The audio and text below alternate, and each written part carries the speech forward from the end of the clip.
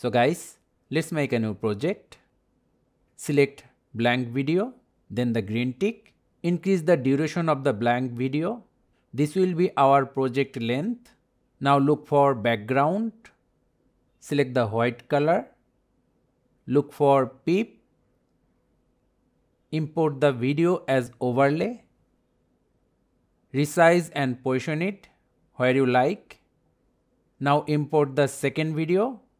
Resize and reposition. Look for mask. Select the first one. Tab on this button to invert. Now tab on two sides and rotate the mask. Place it properly.